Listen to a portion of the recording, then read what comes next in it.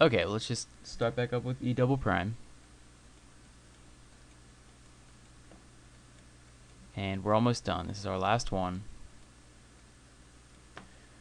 Again, it's 2 times 18. I don't know if you can see that. There it is. So we have 36 here. That zeroes out, of course. The next one, we get a 0 out. And the next one was times a negative 2. So it's going to be minus 8. And times a positive 1 and a 0.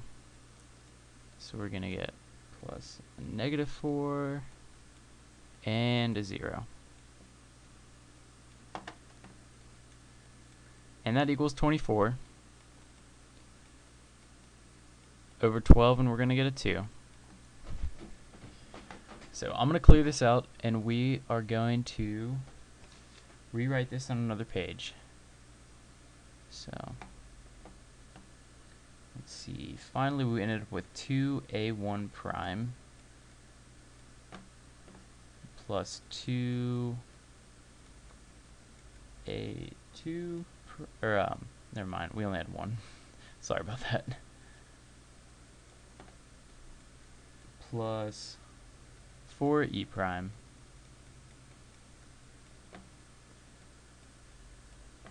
plus 3a2 double prime. And finally, the last term we had was 2e double prime. Remember, there were 6 irreducible representations, but a1 double prime zeroed out. Okay, so at this point, we can do something using the degeneracy of this molecule. We can check to make sure we're on the right track. So remember, if it's a nonlinear molecule, the formula for the degeneracy is 3 times n, where n is the number of atoms. And this basically just gives you like the amount of stretching you can have in space in the 3 dimensions, because you got 1 dimension for each atom. But we had 6 atoms in here, so 3 times 6 is 18. Total degeneracy for this atom is 18. And the trick about this is you'd be like, well, wait, that doesn't add up to 18. But you count E twice. So each of these E's counts as 2. So we do, in fact, end up having this equal 18 total if each E is counted twice. So we have 3 plus 8 plus 6 plus 4. Okay, I just paused a second and made some little annotations in there. Now let's subtract out the rotational planes. We have to subtract out 1 e prime because we've got x and y in there and they transform together. Or I'm sorry, that's the translational.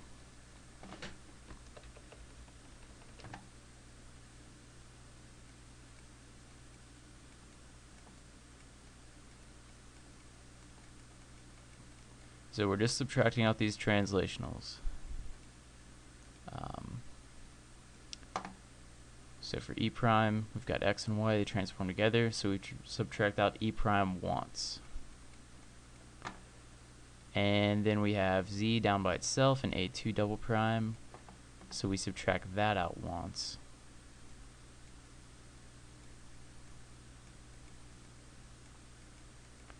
And then the rotationals, this time we'll actually do them.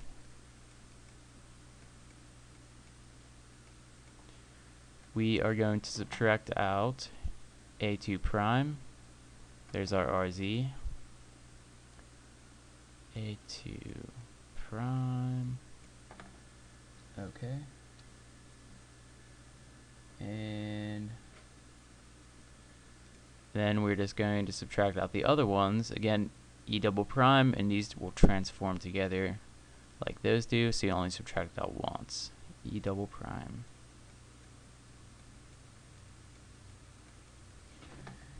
And after all that, this leaves us with 2a1 prime plus 3e prime plus 2a2 double prime plus e double prime. And actually in the video I'll just write this in the comment, so if you want to come back and use this as an answer for something, no problem. You won't even have to watch the video. I'll just write it in the comment down there. So let's go ahead and look at the IR active bands. That is why we did this whole thing after all.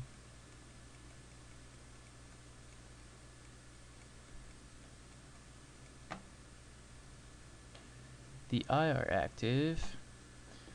Now what you want to do is you want to look and see what is left over that has a translational coordinate over here. So we've got e prime, you've got an x and y, that's still left over. And then a2 double prime that has a translational coordinate, that is still left over as well. So 3e prime is going to contribute, and so is 2a, what was that again? 2a2, or 2a2 double prime. So we got 5 bands overall. And Raman,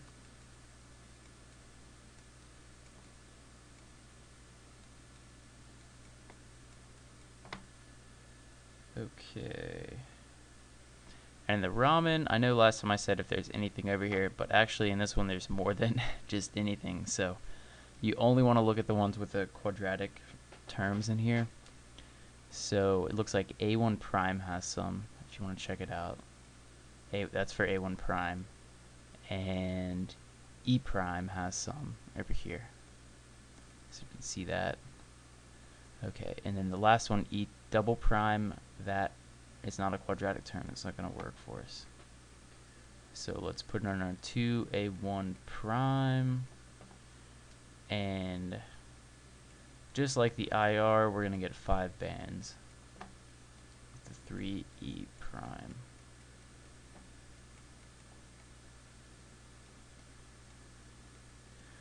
So there we are, we're all finished. That was a D3h point group example, especially with specifically with a trigonal bipyramidal molecule. So next time maybe we'll even do something harder. Alright, see you guys.